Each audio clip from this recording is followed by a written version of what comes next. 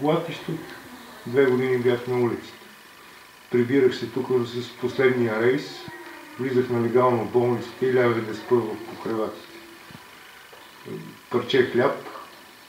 Не съм робил по кофите, не съм просил, но много трудно. 42 лева беше пенсията тогава.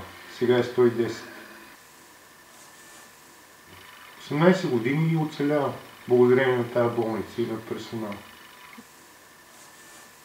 Първо бях 1 година тук на свободен режим и след това ме вкарваха доброволно. Аз съм бил винаги доброволно, нито веднъж не съм бил осъден да се лекувам принудително. Всеки човек има проблеми, от време на време става агресивен, нервен, разпокъсан в мислите и представите си.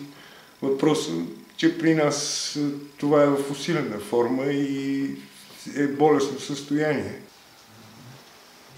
Това е по отношение на нашата болест, че малко по малко всички ни изоставят. Просто заради нуждите, които имаме.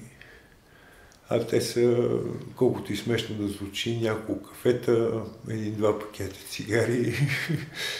От това се нуждае мозъкът ни. Това ни помага и ни утешава по някакъв начин. Въпреки всичко се чувствам виновен. Виновен, че нямам работа, виновен, че нямам семейство, виновен, че не мога да функционирам нормално като другите, виновен, че нямам деца, виновен, че нямам техните проблеми, а имам свои. И затова е много трудна комуникацията между мен и останалите хора в този малък град, в който живея. Просто разболяват ни другите хора. Ние можем да съществуваме що годе нормално и да бъдем част от това общество, но много е трудно. Много е трудно, защото трябва да се промени самото общество.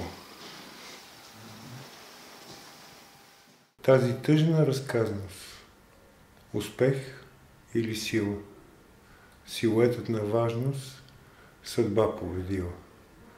Няма битки за обич, свобода не достига и привързаност някаква, успех или сила.